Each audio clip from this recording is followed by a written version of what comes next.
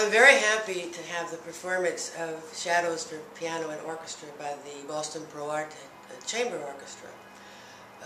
I, first of all, love the idea of musician-run institutions, and secondly, even though this is a very virtuosic piano piece, I love to have the orchestra meaningfully interact with the soloist.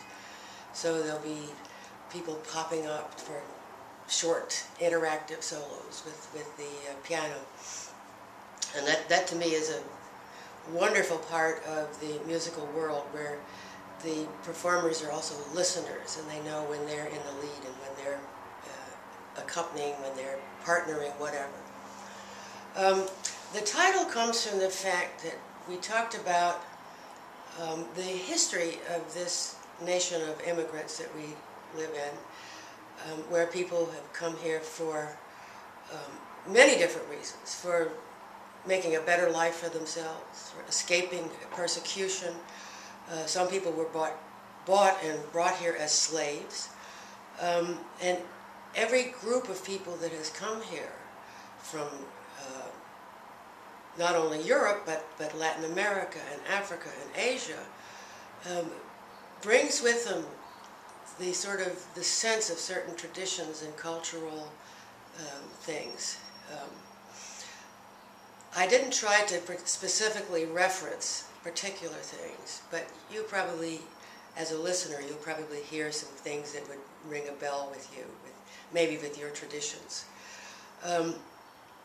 The one thing I sort of couldn't help doing was that this piece was premiered by the New Orleans Philharmonic not too long after Katrina, and you might sort of get the sense in the second movement there's a little bit of a feel of a New Orleans jazz funeral to it. But I don't like to tell people, you know, what they say, what to listen for. Just open your ears and your hearts, and you hear what you hear.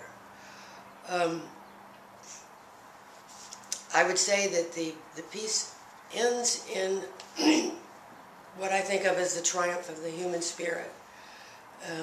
We can go through natural disasters like Katrina, human disasters, the Holocaust, whatever, and still we can come out with joy. And so the piece ends, I would say, in a kind of triumphant, happy mood, you might say.